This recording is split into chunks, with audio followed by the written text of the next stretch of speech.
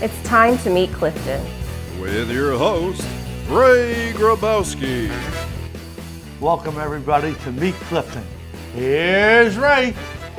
Thank you, George. Actually, that's my line, so I'm going to say it again anyhow. Try. I can see that.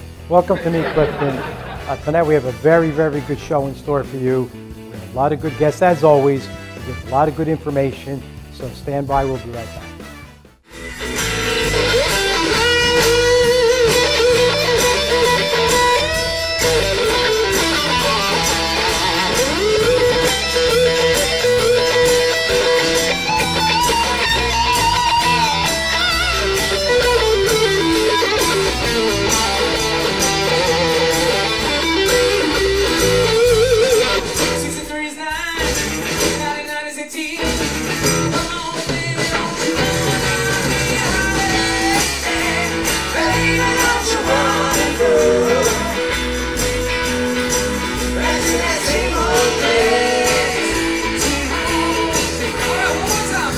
Tonight's guests are Passaic County Clerk Danielle, Ireland-Imhof.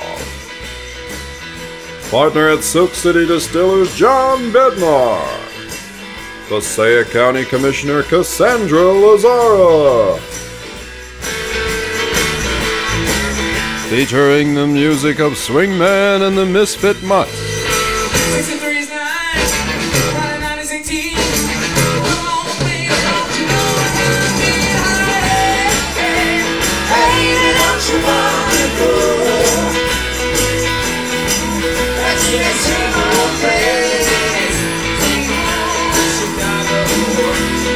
So sit back, relax, and enjoy another episode of Meet Clifton. Okay, welcome back. My first guest tonight is Passaic County Clerk, Danielle, Ireland-Imhof. Welcome to the show. Thank you, Mayor. It's great to be here. And I've asked her to come on because a lot of people don't really understand what the Passaic County Clerk does. I've just started to understand the roles, and you know, it's quite extensive. So if you could just start off with just telling us what your job, you know, in detail, little detail about what you do. Sure. So in New Jersey, every county, there are 21 counties in New Jersey, all 21 counties have an elected county clerk. The county clerk is a constitutional position in New Jersey. And a quick summary of what we do, my one-liner is we serve voters, veterans, property owners, notaries, and passport customers in Passaic County's 16 municipalities. Just really quickly, because we talk about passports, and that's important. And I know we have a service in Clifton too also, right? Yes. They come. Yes. So one of my goals and one of the things I love to do most as the county clerk is to make sure that my services are convenient and accessible. So what the mayor was just referring to was when my staff comes on the road, we call it outreach, and we go all throughout the county. We come to Clifton nearly every month and we bring our services directly to Cliftonites. We bring our passport services to Clifton City Hall, our notary oath services, and our veteran services once a month. So I have a lot of good questions here. We're going to talk about the functions. Now there's lesser known functions, which are? Sure. The lesser known function is definitely our responsibilities to property owners. I'll give you a little history, Mayor. Sure. The word clerk is actually derived from the word cleric, which is an old medieval term. And what that word was used to describe was keeper of the record, the people who kept property records, the people who maintained property records and property transaction records like a deed or a mortgage. So that is one of the county clerk's lesser known functions.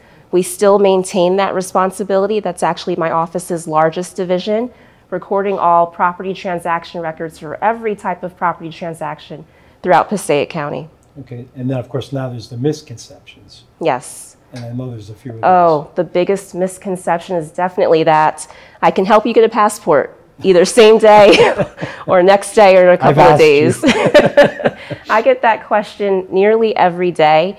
I wish I could work magic and make that possible for our residents. Unfortunately, I cannot. My office provides the passport services for your regular, routine turnaround time or expedited. But if you need like emergency turnaround time, you have to go to one of the regional facilities. The two closest to us are in Philadelphia and New York City. But if you really needed a passport quickly, it's possible. It is, but not through my office. Okay. You may have to travel, but Correct. Sometimes it's an emergency. I think. Correct. Yeah, in emergency situations, we connect constituents to their congressional representative, and that office helps make the appointment at one of the same-day facilities, either in New York or in Philadelphia. Okay, so, the world changes, and so does technology. So I'm sure your office is a lot different now through technology. Maybe you could explain a little bit how the differences help the people. Sure. Because our services are so specific and they're based in state law, how we make them more accessible is by using technology. So a couple of examples: if you have a large family and you need passports for several children, you can go online to our website, make your appointment, give us the details, you'll be ready to go. You don't have to wait as long as you would if you are a walk-in customer, either at our outreach when we come to City Hall or in our office. Another example is social media. Since I've been in office since 2018, I've really developed our website and our social media platforms because I want to make sure that we're putting out information constantly for constituents, for voters, to make sure that everyone knows what our office is able to provide, when we provide it, and how you can access those services. And I don't know if it's one of the biggest, but elections, right? Your office is responsible for, like I know in our city clerk, when elections come, that's a big job for her, and I think you coordinate through the county with that? Sure. In New Jersey, we have very unique election laws. County clerks are responsible for designing mail-in ballots, issuing mail-in ballots, designing machine ballots, and ultimately certifying the election results to the New Jersey Secretary of State. The other two entities that we work with in the county are the Superintendent of Elections and the Board of Elections. So together we work with our state partners, with our municipal partners, and we all run elections together. Okay, so I have a question here about rumors about this primary election coming, because it's going to be different because I think there's a court case or something. Yeah. Lots of changes. I keep mentioning all these, legal changes that the office is responsible for implementing. So on March 29th, a federal court judge issued a federal court order throughout New Jersey that is changing the way that Democratic voters in New Jersey will be voting this primary in June 2024. The change was to eliminate all rows or lines. In Passaic County, we have rows, and institute what's called an office block style of ballot. So actually right now, my office is in the process of preparing the ballots. Ballots are to be mailed within the next week to voters who vote by mail. And so voters who are Democrats will see a change in the way their ballot looks, whether they vote by mail or on the machine. We've included a little blurb just to make it very easy to understand why voters will see this change. But again, it was for the primary election. In New Jersey, you have to be either a registered Republican or a registered Democrat to vote in the primary. As of today, there has not been any change to the Republican ballots. Things could change. Things are in court right now, statewide. But as of now, there is no change to the Republican ballots, only the Democratic primary ballots. Okay, so we don't know how that's going to look yet. The Democratic primary ballots, it will be in an office block style. So what that means is... Yeah, if you could explain it. Sure, yeah. And I've tried to make the design as not too foreign to us as possible. Sort of user-friendly. Exactly. So when Democrats look at the ballot for this year's primary, they're going to see each office on the ballot separated and not connected to another office. So we're going to start at U.S. President. That'll be its own box with each candidate and the delegates listed. The next box will be for United States Senate candidates, followed by House of Representatives, followed by your county races, and depending on what town you live in, your local races for mayor or council. So you'll see separate box. They will not be together, I should say adjoined together, like what we've seen in the past. So it's not like row A, row B? Exactly. We will not have row A, row B. There will be no rows on the Democratic primary ballot this year. And that's due to the federal court order. Okay, well, that's almost like, so there's no line per se. Exactly. So everybody's running, no one really knows who's being supported technically. Yes. Technically. Now, candidates who have chosen to have a designation, that's the fancy word for slogan. So sometimes you see candidates have a slogan next to their name. That will still appear next to their name. The federal court order did not take away anyone's slogan. It just said that you have to be kind of, on your own, not next to any other candidate for any other office. Okay. I imagine they have a reason for this. It's hopefully a good change, I would think. You know, I'm not a judge, Yeah, no. but I do have to follow what the judges ordered, as all other county clerks. Lately in, Oh my in the goodness! elections. I mean, are they Yes. still having in person a week ahead of time? Yes, yeah, we will have early voting, in-person early Early voting, voting. which is from May 29th through June 2nd. New Jersey instituted early voting years ago, I want to say in 2021, with the purpose of making voting at the polls more accessible. We all know that we lead very busy lives. Right. People have multiple jobs, they have children. We're all running around. This is New Jersey. So the governor instituted early in-person voting for major elections, like a primary, like a general in November, to give voters more opportunities to vote in person if they're not available to vote at the polls on election day. Okay. I mean, I guess it gets more people out. It 'Cause does. the idea of voting is for people to be involved. And, you know, if you want to Yes. have a voice, you have to vote. Yes, you know, people say democracy is not a spectator sport. You have to get Exactly. involved. You have to make sure that you find the time, you make the time to make sure that your voice is heard through your vote.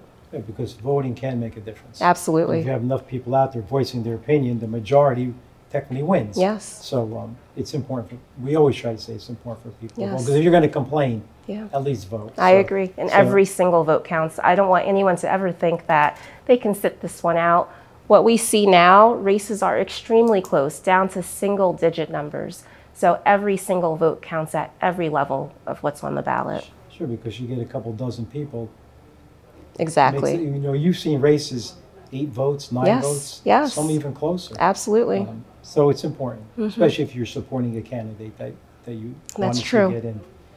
So a year ahead, you know, what are our goals now for your office? Yeah, well, just to stick on that topic of Sure, voting of for a course. couple more seconds, that's one of my goals for this year. You know, coming into 2024, I knew it was going to be a presidential race, of course, and our last presidential race was in 2020 Right. when we were in the middle of the pandemic and everyone had to vote by mail because of what was going on and the governor's executive orders requiring us to do so in New Jersey. So I came into 2024 prepared to approach this year to really make sure I focus, and my office focuses on voter education, because most people in New Jersey, most people in Passaic County have not seen a voting machine in 8 years due to 2020 being vote by mail. And there's been a lot of changes. You know, most people vote during the presidential years, and there's been a lot of changes since they last voted. So my office is intently focused on making sure voters have the information that they need in order to know how and when to cast their vote throughout the year. Another goal for 2024 is just to make sure my office stays visible. You know, we love being a visible part of our community, whether it's here in Clifton, when we come to the tank pull, when I come to different events like the Van Houten Street Fair.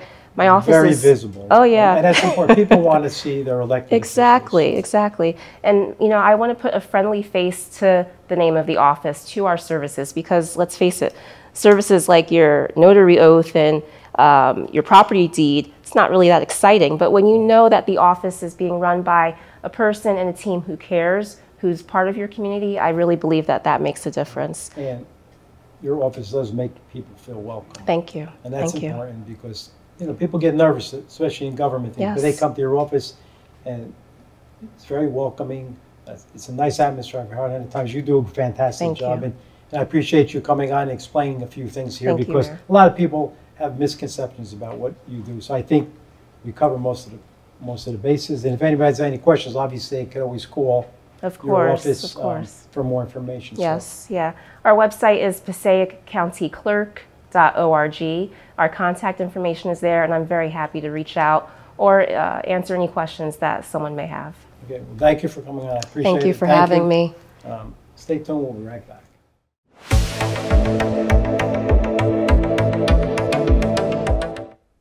Hello, Clifton and friends, and welcome to the updates. I'm Sharon Korbanix. The Recreation Department invites you to attend a daddy-daughter dance with the theme A Night for a Princess. The dance will take place on Friday, May 3rd from 6 p.m. to 9 p.m. at the Recreation Center. So please be sure to register beforehand at cliftonrec.com, and we hope to see you there with your beautiful daughter. The Boys and Girls Club of Clifton invites you to the Great Futures Golf Classic event on Thursday, May 9th at 7:30 a.m. at the Bowling Green Golf Course at 53 Schoolhouse Road in Oak Ridge, New Jersey. And for more information on that, please call the Boys and Girls Club at 973-773-0966. And the Clifton Arts Center is calling all artists who are interested in showcasing their works of art for future programs. So if you're interested, please contact Roxanne at the Arts Center at 973-472-5499. And on Saturday, May 18th, there will be a memorial rosebush dedication in memory of former Councilwoman Lauren Murphy. And that's going to be held at 1 p.m. at the Clifton Arts Center. And all are welcome to attend, and we do appreciate all the work that Lauren Murphy had done for the city of Clifton. And she had definitely set the pace for others to follow in her footsteps, so we do appreciate that. And the Athenia Business Association is presenting their annual Clifton Street Fair on Van Houten Avenue on Sunday, September 15th from 11 a.m. to 5 p.m. Now, this event is still accepting both vendors and sponsors. So if you'd like to be a vendor or sponsor, please call Christine at 201-418-1686. And this event has grown so much over the years with many vendors and participants, and everybody has a great time that day. So please do attend, and vendors, whether it's food or merchandise, please call Christine. And thank you again for your time and attention. We hope to see you around town. And thank you again for watching our show. We appreciate it.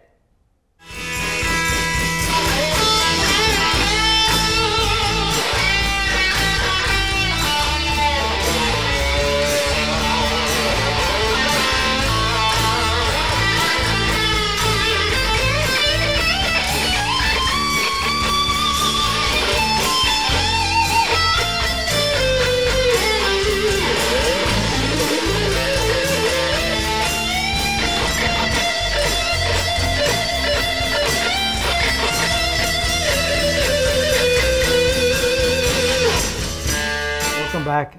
My next guest, Mr. John Bednar, he's a partner and distiller at Silk City Distilleries in Clifton. And we're going to talk a little bit about, I guess, call it spirits. Yes, that's what we make. Spirits. But how did you get involved in this? Is it a family thing or? No, not really. I mean, the only way it's a family thing is my father, came here from Poland in the 60s, and he was a real do-it-yourself, do-everything guy. And he kind of was hardworking, and he taught us to also, we could work and do things and make things. And so one day, the Governor Christie was granting licenses for craft distillers. And my brother was like, this is like an opportunity. Like, what do you think? And I don't know, for some reason, I just blurted out, like, I think this is what we're supposed to do. Because, I'm an engineer. My brother's also a computer engineer. My father was all kinds of manufacturing. He worked in pharmaceuticals.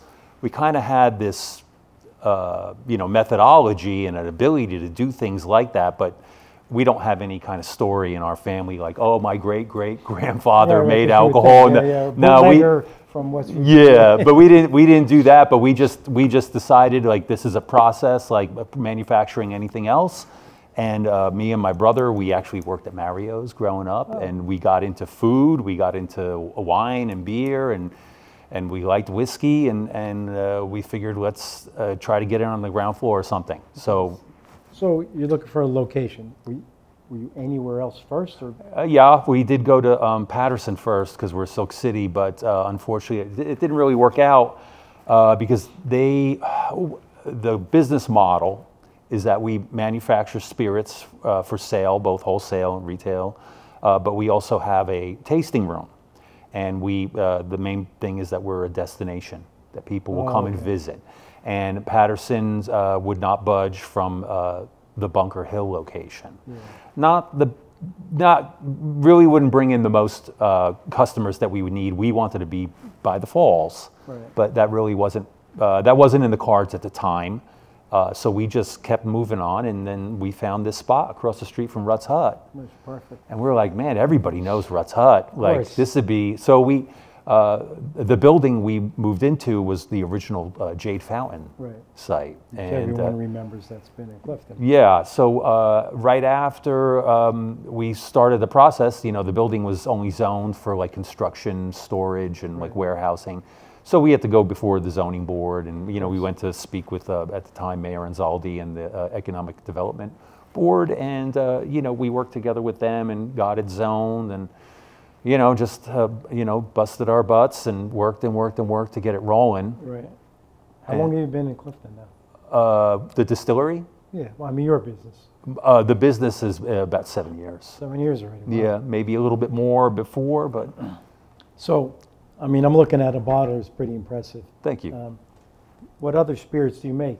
We like to concentrate on bourbon, which is like the Polish. You think you'd be doing vodka? Well, we have a vodka also. Yeah, we do a full range because in our tasting room, we are only able to serve product that we manufacture on site. So we can't have wine or beer or anything like that. But we have to have a range of spirits. So we have rye whiskey, bourbon whiskey. We have rums. We have a variety: white rum, dark rum. We make gin. We make vodka.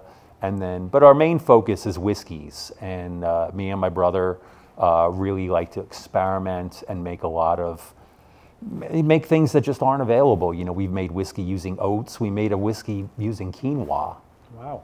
So we like to offer, if people are into it, we have some really cool experimental stuff that you can't find in Jersey, and you might not even find it in the rest of the U.S. So if you want to come down and have a taste. So that's what I'm saying. So the people listening.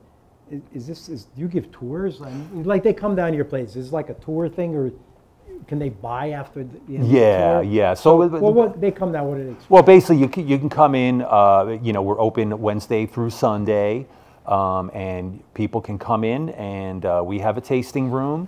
So we have a full menu of cocktails made with our spirits, and if they would like, we could take them on a whole tour to show them how we manufacture the spirits and explain our history and other important things like all of the grain. Like we contracted a farmer here in Jersey to basically grow all the grain we make the whiskey from. So the corn and rye come from Jersey. So I mean, this is it's a true New Jersey product. I mean, it's now in these days of things coming from China and everything, like the corn comes from Sussex. And the rye comes from Sussex, and we process it. I mean, this is actually made in Clifton, right on River Road.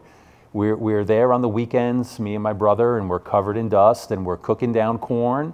And other weekends, we're distilling, we're bottling. Everything gets done on premise. So I'm looking at the back. It says aged at least 36 months. Yeah. That means you made this 3 years ago. Yeah.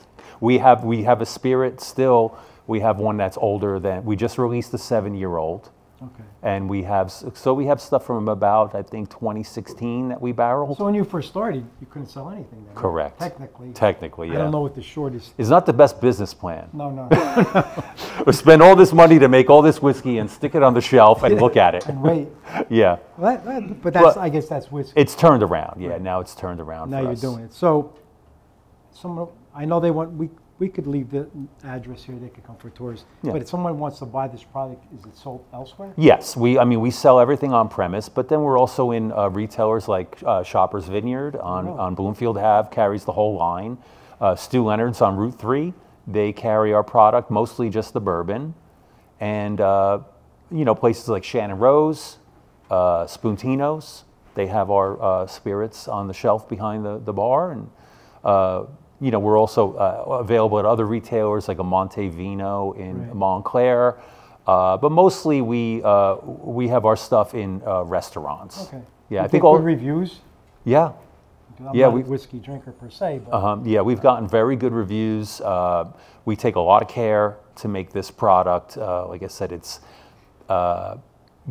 people like the small manufacturers better than the giant manufacturers because we do take a lot of time to make sure everything's right. Well, I've been to your place, and you can see it's done. It's not the process in a factory, and this is. You can see this as a family thing. It happens right there. All the parts happen. I mean, there's technically, you know, we could buy our whiskey from another distiller in the Midwest, and we could just take that whiskey and put it in the bottle. Right, sure. But that's not, It's you just know. labels. Yeah, that's not what we do. We got a little more pride.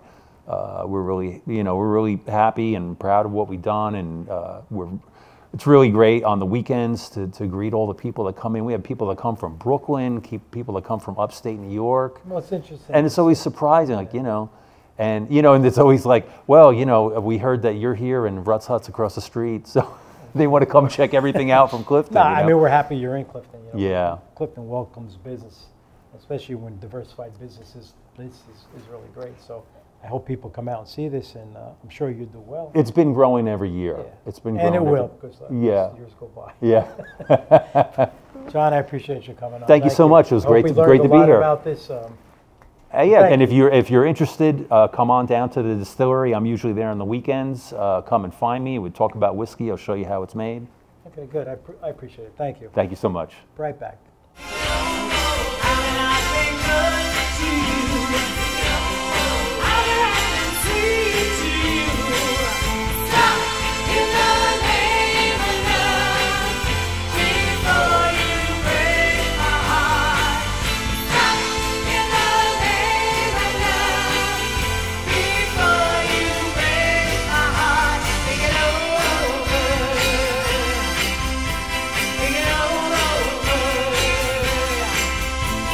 Welcome back. My next guest is Sandi Lazzara. She's a Passaic County Commissioner, and she's here to talk about the upcoming great event that's coming up, the Vietnam Wall that's going to be made permanent in Passaic County. So let's start off with, how did this even come about? Because this is very big for our veterans.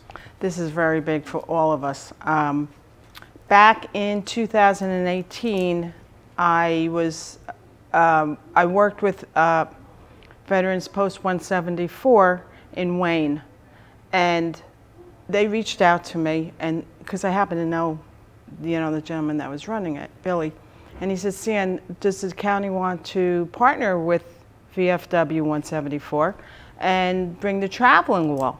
Right, Billy Hernandez. He was a police officer in town. Billy Hernandez, of course. I've known Billy since he was a little kid. Great guy. Anyway, yeah. So Billy did. I'm glad you know him. So we got together, we formed this little committee, and it was just worked out beautifully. We had the spot to put it. The county did a lot of the landscaping. I don't know, were you up there? I actually donated my band for the event. Oh, okay, so you were there. Oh, yeah. So you saw. It was great. It was awesome. After the wall left, we all kind of felt like I don't know, like, you know what? This was really good. There was a lot of veterans who came to the wall. It was a source of comfort to them. It was a source of pride. And I sat down with our county administrator at the time, Tony DeNova. I said, "Can we get a permanent wall?" And he was like on board immediately. My colleagues on the Freeholder Commissioner Board were all on board with us. And we started the process in 2018. Well, you know what happened? The pandemic hit. Yeah. So we had to take a break from that because we had way too much to do with the pandemic. And after things calmed down, we started again. We reached out to a company in Texas. They're the ones who make the wall. And we ordered it, but there were supply chain issues. So a lot of people were saying, "Hey, you know what, this is never going to happen." And I knew in my heart this was going to happen, and it did. So that's the start of it. And now on May 18th at 10 a.m. in Wayne at the Public Safety Academy on Oldham Road, we will have a dedication ceremony for the Vietnam Wall. And we plan on having a great tribute to our veterans. You know, Ray, I don't know if I told you this. I have a very good friend of mine who fought in Vietnam. When he came home, he was at the airport. People were yelling at him, spitting at him, calling him names. He had to go into the men's room, change his clothes to put on civilian clothes, and couldn't put his uniform back on until he landed in New Jersey. And that always stuck with me. And I was like, you know what? These gentlemen and these women who fought in Vietnam have to be recognized. Without a doubt, listen, I came out of that era. I have cousins that have served. My cousin Michael just passed away, was in a Marine, 2 tours. So I've heard all the stories about Vietnam, and people forget that these young men were drafted. Right. They had no choice. 18 years old, 120 pounds, stick a rifle in their hand. It's different, you know, from one that you join. Nothing against any other vets. But Vietnam, it was a special time where these men and women went down and gave their lives, and they didn't even know what they were doing here. So I know this wall is very important to a lot of people. It is. And I hope Billy's going to come to this. Oh, yeah. Actually, I'm scheduling a conference call with him for Friday. Because when he started talking about the traveling, he said to me, Ray, somehow you have to get this permanently put in here. It's open for Clifton, but that didn't come out. But he said, we're going to do this, and apparently he reached out to you, and you know, he's very passionate about this. And I'm sure it's going to be a great event, rain or shine, and it's permanent. It's going to be a destination, you know, for Passaic County people all around, because I guess the next place would be Washington, right? So are there other walls, other states? Permanent walls. Homedale. Okay. Well, yeah, of course. Homedale. But the wall that Passaic County is putting up is 80% the size of the one in Washington. Which is pretty amazing. It's huge. Yeah, and you've seen it. I know it's very emotional to see that, because you know, I know I can recognize names on that wall. Oh yeah. Yeah, and it's sad, you know, because I grew up in the Vietnam era. So this is an incredible tribute to these veterans, and I'm glad that you were able to make this work. Yeah, and it's so well deserved. It's a labor of love getting this. So we're gonna put this on. There's a flyer here. We're gonna have that shown. If anybody needs any more information, can they contact you? Absolutely. And where would they do that? Well, it's on our website, website. PassaiCountyNJ.org. I know Lou-Imhof has his contact information on that flyer, so they can also contact Lou. Okay. And you know what? We'll help anybody. Listen, and we will put this flyer on. That'll continually be shown on the cable station. And the nice thing about our cable station is any towns that have FIOs in the state will see this little tidbit about the show, and they will be seeing these flyers constantly. So well, that's good. We're going to really try to make this a great event, and I mean, I appreciate you coming, George. Don't forget YouTube too, right? Yeah, it'll be on YouTube. Yeah, it'll be on there. Oh, okay. Yeah. Okay. After Friday. Sound even more. Yeah.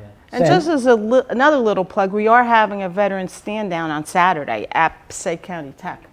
Yes, I had that. I didn't bring it there. Yeah, Okay. I have that flyer on my phone. Okay, if you can get that. I'll get that to we'll you. put that on. It's resources, and it's a big focus on homeless veterans and their families, No, but all veterans. And I appreciate you coming. You know, Clifton's a big veteran town. I know you are. We have a lot of respect for our veterans, and this is very important. So I appreciate you explaining this, and hopefully we'll have a great turnout. So thank you very much for the information. Thank you for having me. It's okay. Thank you. We'll be right back.